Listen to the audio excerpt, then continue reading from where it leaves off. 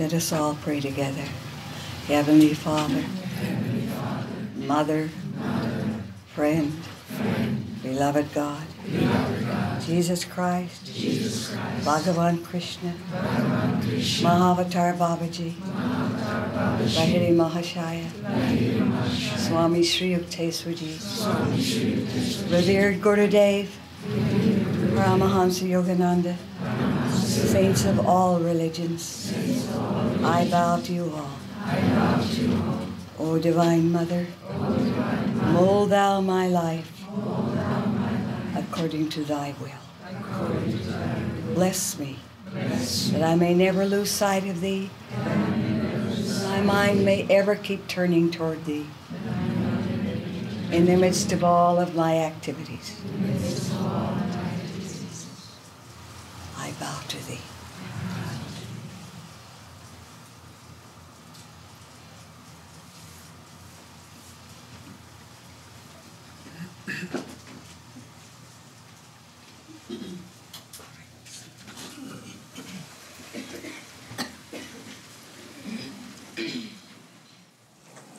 So many of you have come from all over, and I'm glad to be with you today.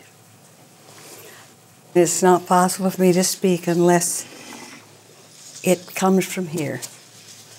Whatever I have said through all these years is the result of the many years of training, of guidance, of classes, of study with Guruji, and the results also of my own communion with God and with our blessed Guru.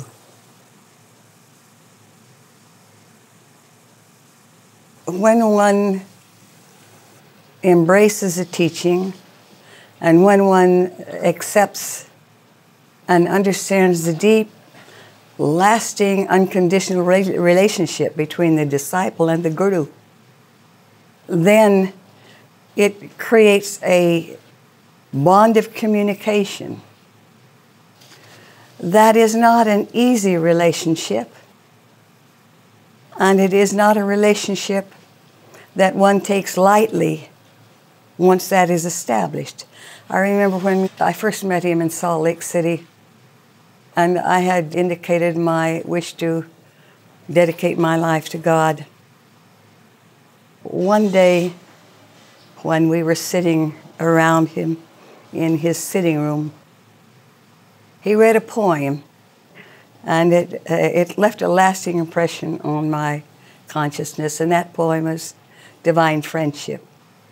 That friendship should exist between husband and wife, between friend and friend, between child and parent, between Guru and the disciple. It contains all of the essence of what that friendship means. And that is the same relationship the devotee feels for God. It is unconditional. When Guruji gave that poem to me, then he said, when I went to my Guru's ashram, my Guru said to me, do you accept me as your friend, and will you be my friend? And Master said to him, yes. And then his Guru said to him, even if I go astray, do you accept me? And Master said to him, oh, you could never go astray. Of course, Sri Yukteswarji said to him, no, that is not friendship. A friendship that is unconditional is what I seek. Do you give me that kind of friendship? Then Master understood what he meant. That when two individuals or two or more individuals enter into a relationship, it should be without any condition. One doesn't make such commitments lightly. But when they're made, they're everlasting. One is no longer fickle. He remains steadfast. He doesn't flit idly from one teaching to another, from one religion to another, from one teacher to another. He seeks, he uses his common sense, his discrimination, and he asks himself, does this teacher or this teaching have what I need? Does it satisfy my soul? And once he feels content with that answer, then he looks to the teacher. How do I accept this teacher? Do I find a feeling of trust? Do I have confidence in him? Do I find that he answers all my questions? Maybe sometimes he's hard on me, but that's not important. The important point is, do I see in him one who has traveled the path and understands that path? Now, when Guruji asked me that question, do you accept me as your friend? I understood exactly what he meant. I was prepared to make that commitment, that here is someone that I believe in. Here is someone that I can trust. Here is someone I know who knows God. Here is someone that will never take advantage of my faith or my trust. Here is someone to whom I can pour out my heart. And so I made that commitment to the path of self-realization and to Paramahansa Yogananda. A guru is simply one who has trod that path, who knows that path, having trod it and gone through the experiences of that path, and he is then capable of leading others in the right way. Such a one, we can go back to centuries ago and say that Jesus was such a guru. He had only 12 disciples, and one of them betrayed him.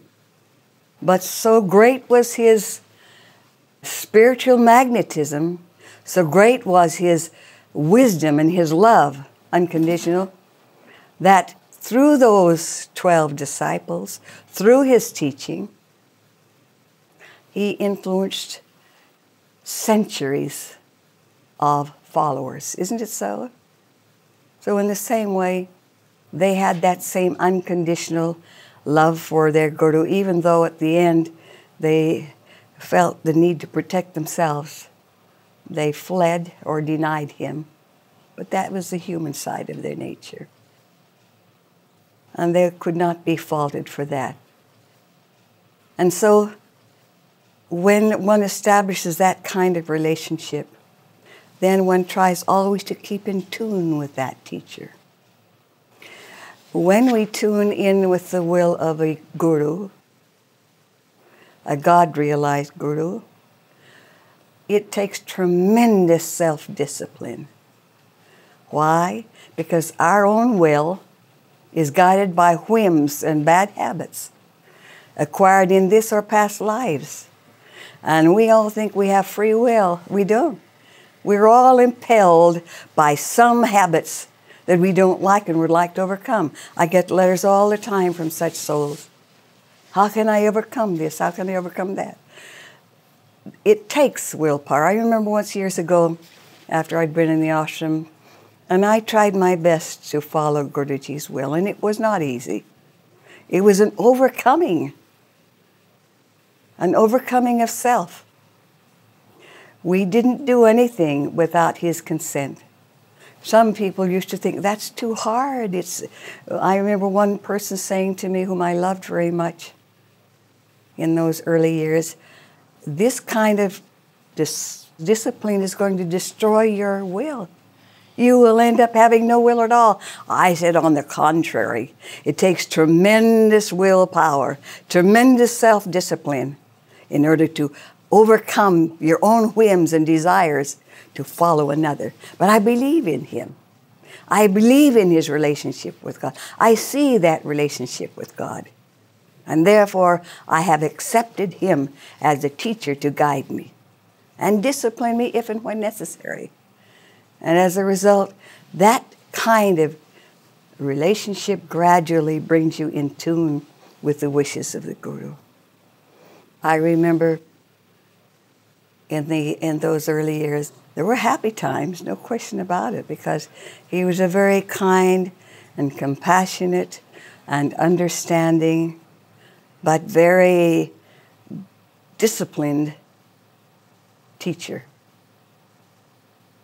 Sometimes I would go to my room and shed tears because I wanted to do my own thing. You understand? I wanted to have my way. I can remember I had never been away from the family home, never, until I came to Mount Washington during the Thanksgiving and Christmas holidays. And having never been away from the family home, after a few months I became very homesick. I was very much attached to my mother and very homesick. And I asked Guruji, my mother wrote and said, "Can't you please come home?" This happens all the time in our ashrams. "Can't you please come home?" I was anxious to go. I went to Guruji. Do you know what he said to me? No. I accepted it, but I thought, why? Why? Why can't I go home? See what he was trying to do, and it's a subtle. Many don't understand that discipline. It's very subtle. He was trying to help me to broaden my concept of love, broaden my concept of family. Not destroy it, but to broaden it. After about 3 months, he called me to him and said, "Now, would you like to go to your home?" And I went to spend my first few weeks at home with the family members. I never forgot that discipline. But that gives you an idea. If you accept him, accept that training too. Now, there will be some gurus, and that has also come to my attention, who are not gurus, who do not have that relationship with God, who do not have that communion with God. And then their whole wish is to dominate, and that is wrong. That is a great spiritual sin when someone pretends to be a guru. I have said that recently to somebody who claims he is a guru, and I said, this is a very dangerous statement to make and a very dangerous attitude for you to assume, because that involves great self-realization to be a true guru. One who has walked with God, one who knows God, one who understands the fine pathway that one must trod, because it is indeed sometimes like a razor's edge. And that is why I have such reverence for Paramahansa Yogananda, because he was that kind of guru. I think we are all very fortunate because we were drawn to a true teacher. Someone asked me, what were some of his outstanding qualities? Well, there were many. The most outstanding, of course, was the love which he expressed for God, which I have never seen in any other human being, even in my visits to India.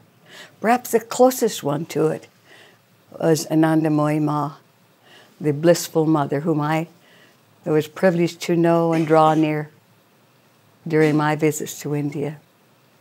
But that doesn't mean to say there are no true gurus, but I would say they are few and very, very far between. A true guru does not take advantage of his disciples. He has nothing to gain, he wants nothing from them. And he always says, you may go any time. He never tries to hold. The door is wide open. You come of your own free will. If you leave, you go with my blessing. That's a real teacher. They don't hold anyone against their will. And such was he. His other qualities were this great love for God. It wasn't a love that was put on for his disciples. He lived it. He walked in that consciousness. How many times through the years I have walked into his room, perhaps carrying some papers, or merely to see if I could do anything. Could I carry anything? Could I serve him in any way? And I would see him sitting quietly. He wasted no time, just silently, with his eyes locked in that meditative state. Nobody was around. He wasn't trying to impress anyone. He was alone with his beloved God, and his whole mien reflected that. Sometimes he would be softly chanting to her in perhaps Hindi or Bengali or in English. Sometimes you would see tears rolling down his cheeks. Through all those years, I once said to some disciples, when I first came into the ashram, I put him on a pedestal, in my consciousness, of course. He never once stepped down from that pedestal. He was always someone so unique, so unique. And he didn't want our worship. I'll give you a story about that. He didn't want from us. He used to say, all I want from you, I want to see you in love with God. That's why I've come. I haven't come for anything from you. I have given you my unconditional love and friendship. I will never forsake you. There's nothing you can do that will cause me to turn away from you. I am here. And I remember thinking, isn't that like Christ? Wasn't he like that? He turned no one away. But he could also be fiery. When he felt one had done wrong and he thought that it would be helpful to lance that poison with a sharp word, he could do it. And you never forgot it. But you always knew that behind it was his love. You never felt any resentment. In the next instant, I always marveled at that. He could be so fiery. And in the next instant, it was just as if nothing had ever happened. That taught me a great lesson. I saw that it never was deep. It was always on the surface. He remained always in that ever calm, ever conscious state of love for God. His other qualities outstanding were his unfathomable wisdom. He had such wisdom. He could talk on any subject. I used to see when devotees would come here, different doctors or scientists or musicians, and they would be talking about everything that interested them, which was their own profession. And he would be so interested, he would be asking questions, and then I would see subtly, quietly, he drew their minds back to one thing, God. Always he left everyone with that thought of God. And that was one of the inspiring things about him. Whenever he was inviting devotees to dinner in Encinitas, and he loved to cook for the members whenever they were there, I had the privilege of taking my little notebook and sitting at the end of the table writing. And I used to call them after dinner discourses by Guruji. So many of those I remember and have kept. So his great forgiveness, you couldn't do anything that he didn't say, forgive. And he always said, why must you think that God is going to punish you for all the things you've done wrong? That isn't the God that I know. God is a God of love. There is no sin or error that mankind could commit that he has not already thought of. Do you understand the point? Everything in this universe is the result of his will, not ours, or not of some other God. There is but one. His consciousness is universal. But what he wants to feel is that we will choose always that which is right. Each one of us knows what is right. In here, we were all endowed with a voice of conscience. Not one of us can say we do not know the difference between right and wrong. We know. If we do not know, it's because we have committed so many wrongs in our life that the voice has become silent, that it's drowned out. We need to listen to that voice more carefully. We need to become more aware of that voice. And we need to follow it, not just listen. It tells us how to behave in this world. So I've told you something of Guruji's personality, great wisdom, great compassion, great love, great kindness, great forgiveness. I often thought of the word, suffer little children to come unto me, for of such is the kingdom of heaven. He was childlike, not childish, but he was childlike. Simple things of life meant everything. He enjoyed the simple things of life. He loved to laugh, and he loved to keep his disciples laughing. Now, I don't mean raucous laughter. I mean a laughter, a joy that springs from the heart. That was part of his nature. Yes, how to be in tune with him, and how have I carried on all these years? Perhaps it started with my reverence, my faith in him. Perhaps it started with my efforts in meditation, because I do know that that is important. It is impossible for anyone to know God, don't care what religion they follow, if they do not have a time to commune with God. You can call it whatever you want, but there must be time set aside for that solitude, to build that inner life, to build that inner relationship with God. Without it, man cannot know peace. He might be seeking lots of pleasures, and he might be very busy in the world, but there comes a time before the end of life when all of those have no more importance. We lose interest in them. Then we say, I'm so empty. Why am I so empty? Because I never cultivated that relationship.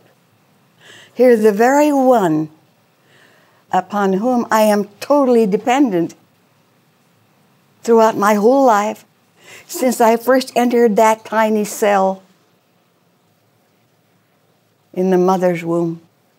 From that very instant, and before that, up to this time of my passing, that one I have been totally dependent upon. And isn't it amazing that that one we shut out of our lives? That is the tragedy.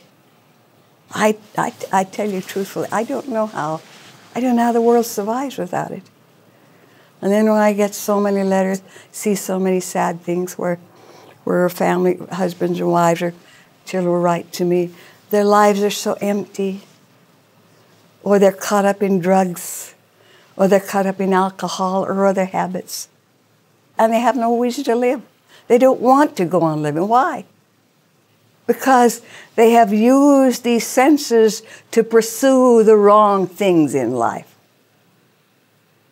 And it leaves an emptiness in the soul, emptiness in the mind, emptiness in the heart. To this day, when everyone else is retired, I go quietly into Master's shrine alone. I don't want anyone else to know. First time I'm telling this.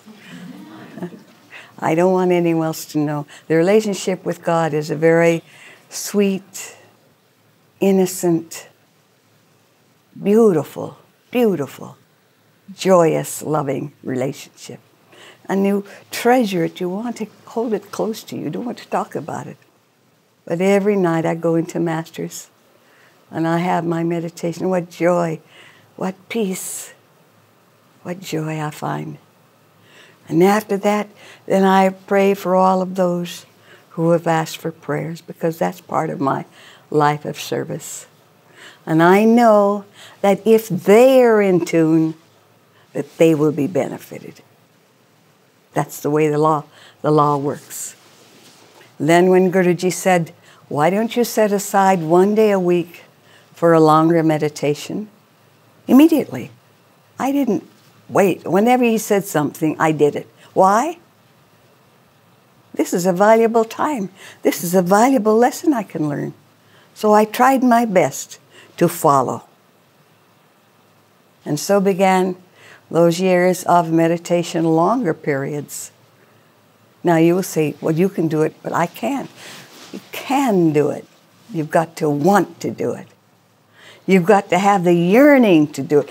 To know God, you've got to have the yearning to know Him. You see what I mean?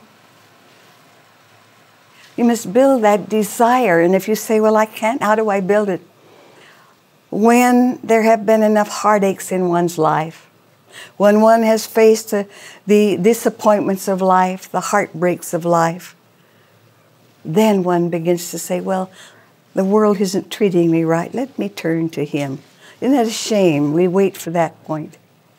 But it is true that suffering is the greatest teacher in the world if we take it with the right attitude.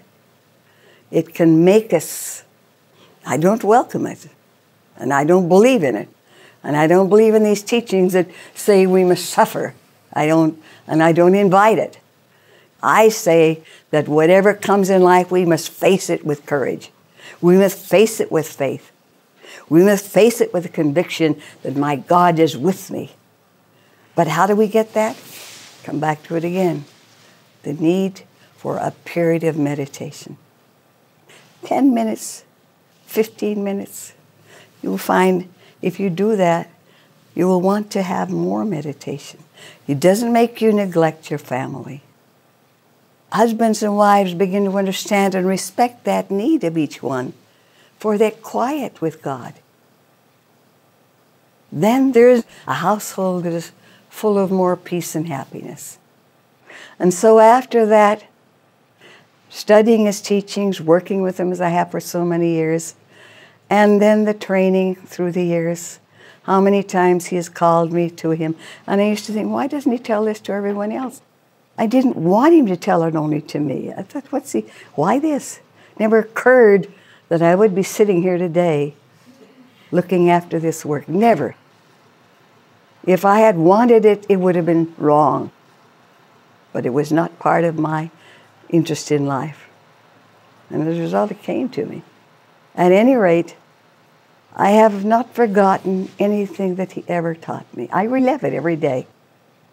Why? Because I love living in the thought of all the wonderful truths that He gave. They are part of my consciousness now. And along with those has grown my own understanding. So that when I need to make a decision, I'll give you an example of that. Someone asked, has He come to you since? Yes, but I don't like to talk about those experiences. Yes, I have had experiences. But you know, we learned that if we talk about those, they lose something. Those sacred experiences we should protect. We should hold them to ourselves. When you tell them, there's a tendency to, look how great I am, God came to me. That's not the right attitude. Those who really love God, those who really enjoy a relationship with Him, they want to be more silent. They want to remain more in that thought. Yes, if they can help someone, that is good. They want to do that. But they also become rather silent. They want to listen more to that voice of intuition. And then they're able to make decisions. How do you make decisions? Once Guruji said to some disciples, many years later, in fact a short time before he left his body, he had scolded me roundly in front of a group of people for something. And I learned what he was trying to do. Took me a long time. Used to hurt me. How would you like it if I suddenly started scolding you, pointing to all your faults in front of everyone? You'd be devastated. You would say, why does she do this? Let her talk to me direct, but not before everyone. I reacted that way. Then one day I thought, does it matter? Does it matter? Are you concerned about what people think of you? Is that why you're here? Or is it not more important that you be concerned about what God and Guru think of you? The moment I grasped that wisdom, forget it. From that moment on, I looked forward to him. I wanted him because I wanted to test myself. And he did it regularly. I remember once coming down in the elevator with him. He said, I am so sorry. I have scolded you so much in this life. I gave you the same training that my Guru gave me. Only he said, my Guru was much harder on me than I've been on you. Then he said, but I won't be here always. And I said, Master, you scold me through eternity. I am grateful for all that you have done for me. I am grateful. And I have lived in that thought. I am grateful.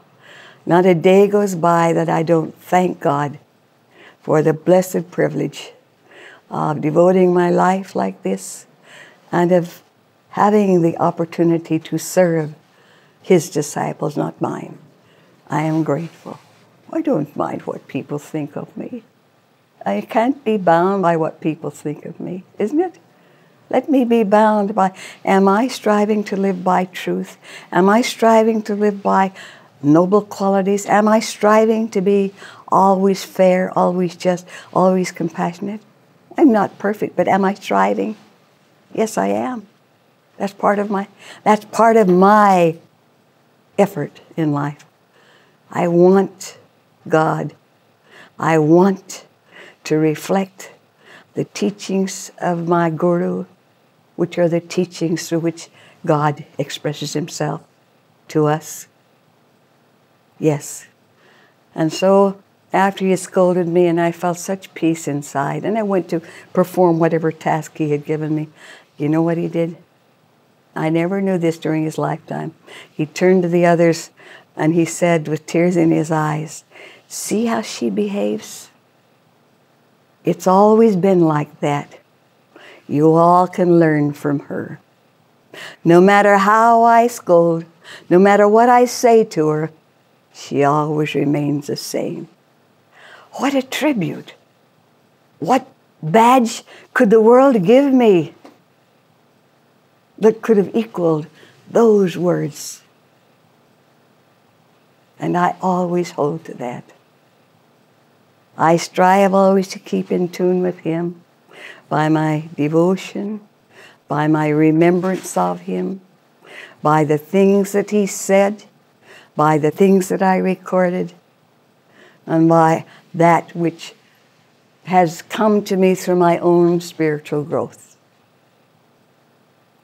And so when it comes time to make decisions, these monks and nuns will tell you that my first thought, and I've told them all, the first thing when I have a decision to make, my first thought will be to them, what did our Master want? I'm not interested in what I want. It has no meaning. I am only interested here. I am here to do His will. I am here to carry out His wishes. I find His wishes are my wishes. I have no contradictory viewpoint in anything He ever taught. I understand it. I see it. I see how it has transformed my own life and the lives of so many of these wonderful devotees and so many of you. That's what attunement does. Whoever will think me near, to him I shall ever be near. I live by those words too. I believe in them. I have the faith in them. I know it to be a fact. Why? Because I don't let go of that. I don't get lost. Life is very simple. Simple clothing, simple food. Don't receive a salary. What freedom. Never want to think of having money for my duties, to serve. No, not. In India, when I used to travel and devotees would put money, I couldn't even touch it. I don't want to feel that anyone is giving to me. Whatever you give, I share. That's just my life. And so, attunement is everything on the spiritual path. I'm taking you much deeper than is uttered in the churches. I know that. But you here, you must be ready for it, or you wouldn't be here. I'm trying to touch your hearts in a way that you will go back to your homes and feel an upliftment and a belief. That doesn't mean the world is going to become rosy. It means that you're going to have the spiritual strength, the understanding to carry on, knowing you have a friend, you have a teacher.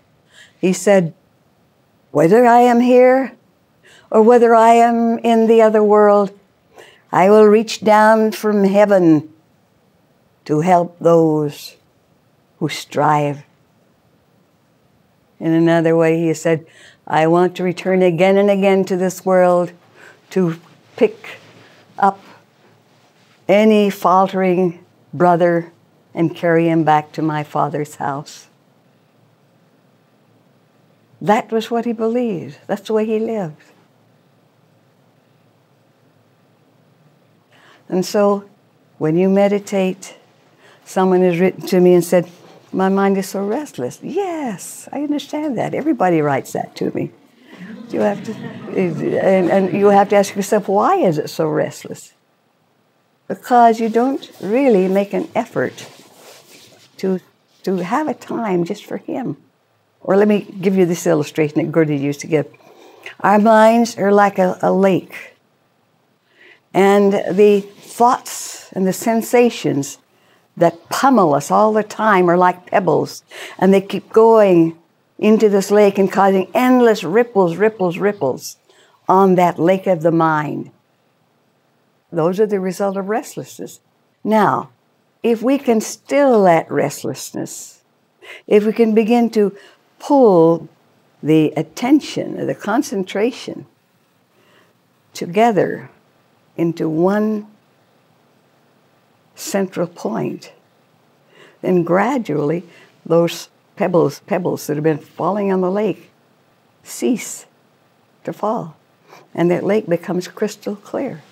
And that crystal clear lake, you begin to behold the mooned face of your own soul. That restlessness is something that we have to overcome. Not difficult.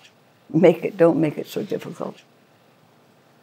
When you sit to meditate, incidentally, I can't tell you how pleased Guruji was to see how you all sat.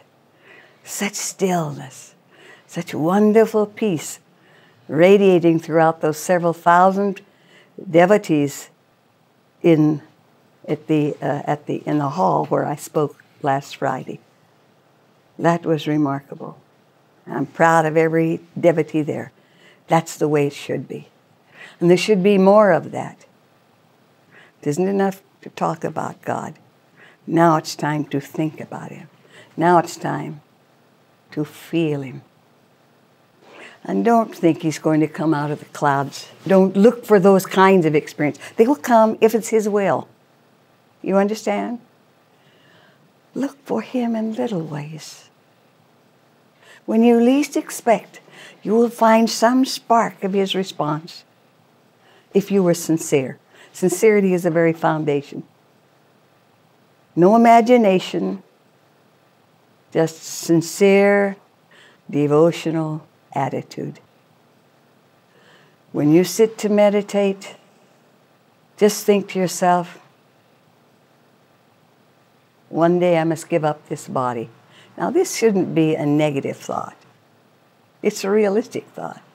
One day I must give up this body. Why don't I?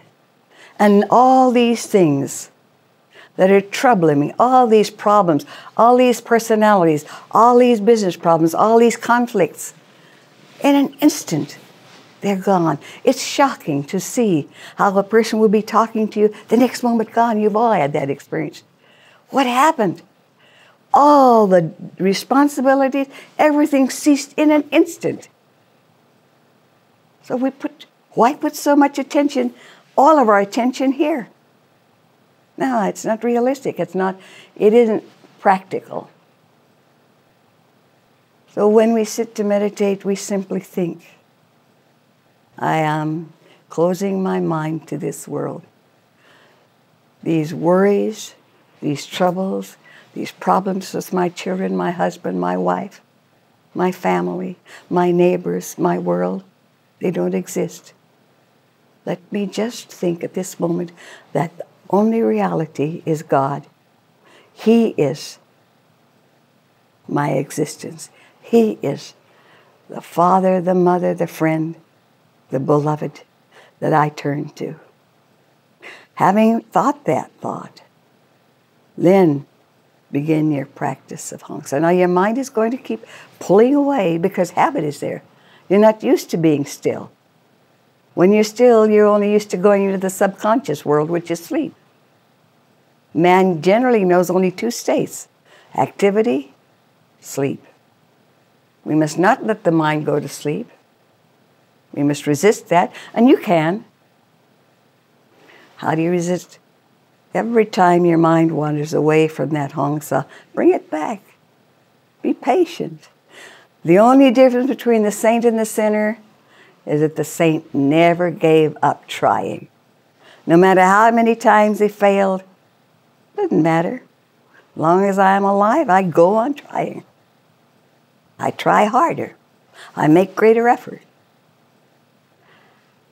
Striving one day to attain. And that is what happens. So then, as I have said before, the time comes when you will find glimpses of such wonderful peace. When there is no desire to breathe. You don't force it in or out.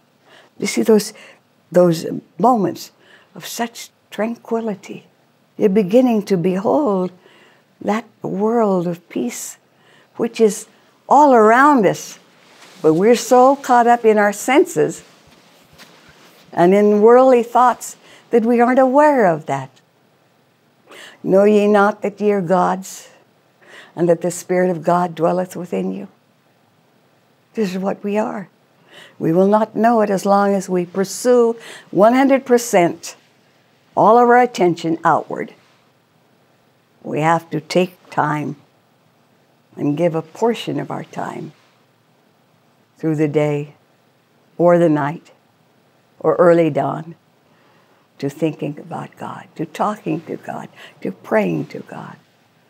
Then you gradually see how much you were changing. So never be discouraged and say, well, why don't I make any progress? Progress also consists, my dears, not only of what you feel in meditation.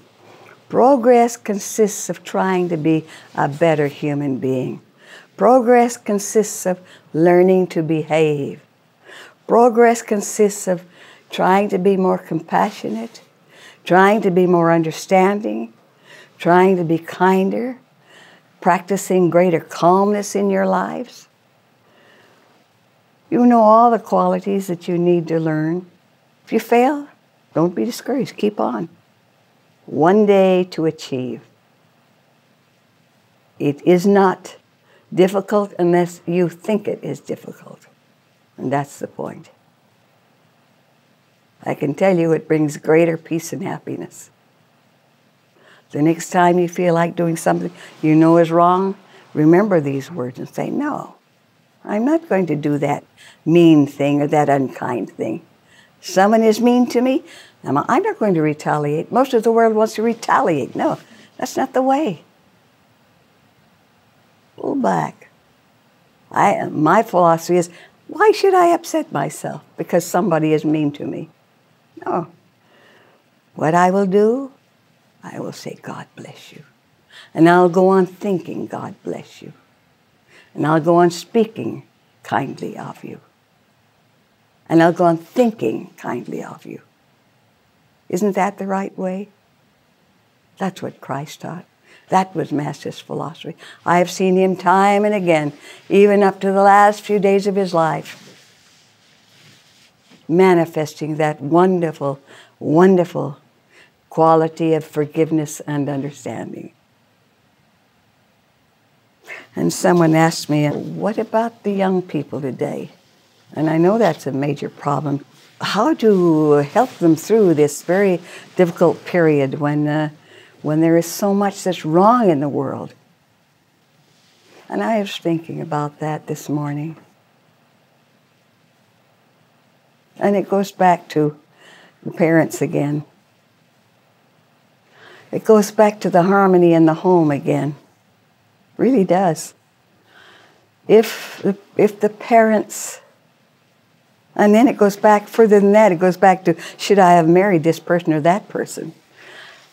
Basic problem is, in this age, this notion that sexual freedom was the right way is wrong. It is wrong.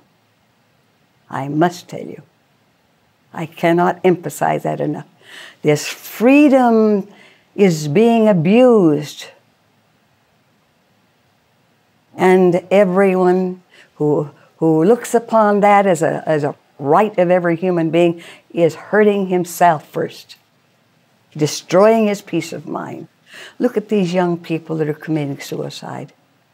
Too much. Too much. Too much sex, too much drugs, too much everything. No guidance, no love in the home, nothing to nurture their souls so that they say, what's the point in living? Is this all there is to it? Failure is in the home. So it has to begin in the home.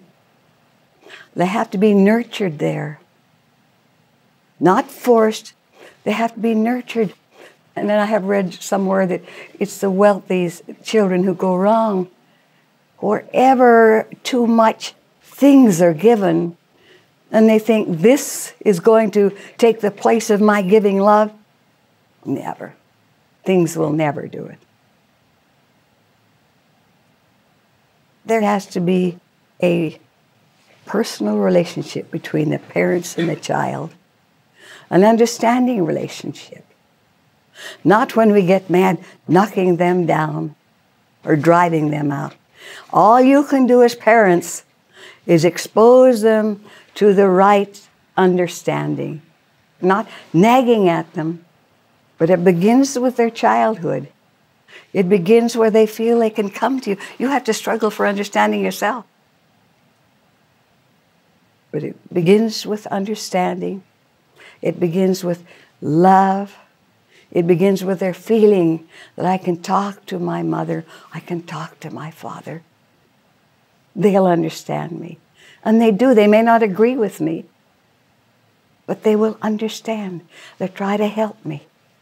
That's where it begins.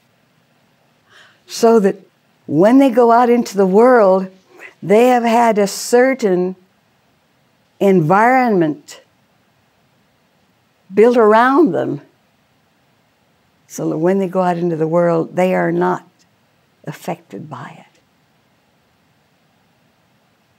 They are not affected by it. They will choose more carefully their companions.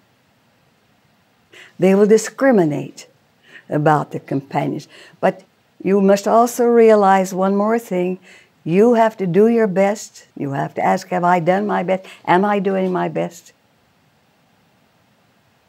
And then, my dears, having done that, having exposed them to your love, your wisdom, your understanding, your patience, your forgiveness, then you have to allow them to go to make their mistakes. You can't live their lives for them, can you? No. You can only do one thing. Do the best you can. And be there when they need you.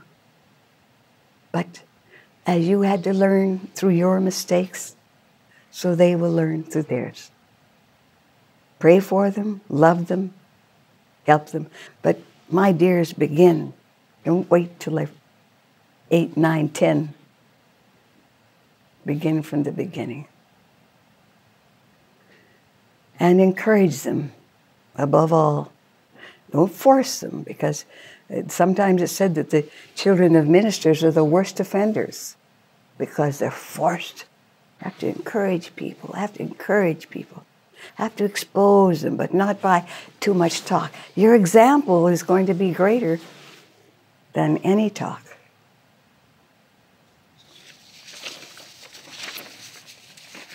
And we must pray for it. It is a sad, sad situation, but it's a phase. The cycle comes back again and again and again. And then it moves on. The cycle now is part of that. But gradually, people will become tired of overindulgence. They'll be moving towards something else. You understand? The Lord never leaves us forever in that one cycle. And we must cooperate. In other words, let's put it this way, there needs to be more cooperation with God. Will you remember that? More cooperation with God. He needs our help.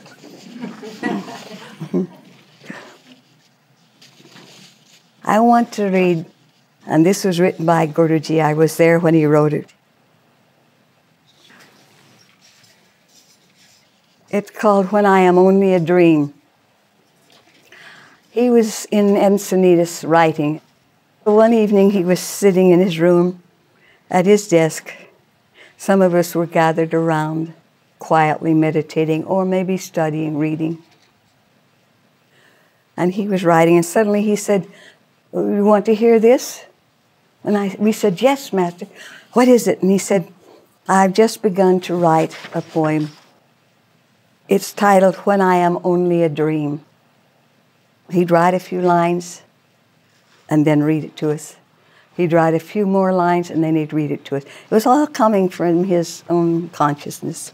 And so I want to read it to you. And this I believe in.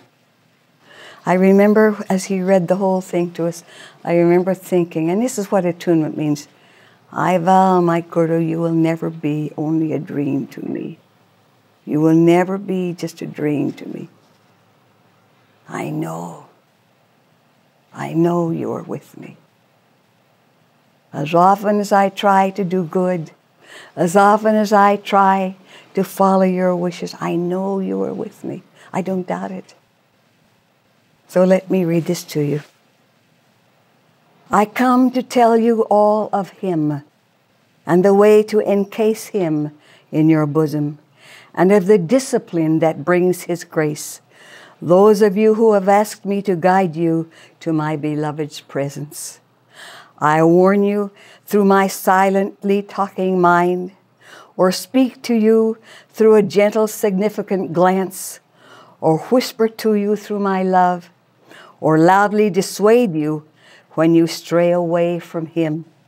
But when I shall become only a memory or a mental image or silently speaking voice, when no earthly call will ever reveal my whereabouts in unplumbed space, when no shallow entreaty or stern stentorian command will bring from me an answer, I will smile in your mind when you are right, and when you are wrong, I will weep through my eyes, dimly peering at you in the dark, and weep through your eyes perchance. And I will whisper to you through your conscience, and I will reason with you through your reason, and I will love all through your love. When you are able no longer to talk with me, read my whispers from eternity. Eternally through it, I will talk to you. Unknown, I will walk by your side and guard you with invisible arms. And as soon as you know my beloved and hear his voice in silence, you will know me again more tangibly than you knew me on this earth plane. And yet, when I am only a dream to you, I will come to remind you that you too are not but a dream of my heavenly beloved. And when you know you are a dream, as I know now, we will ever be awake in him.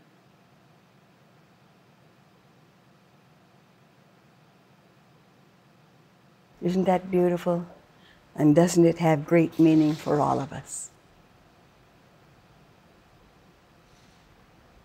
Let us pray together.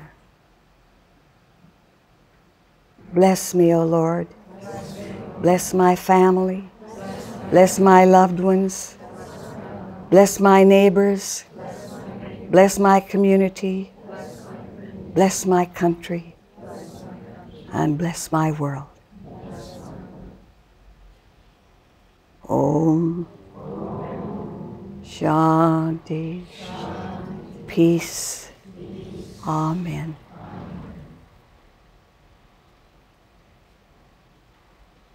Jai Guru.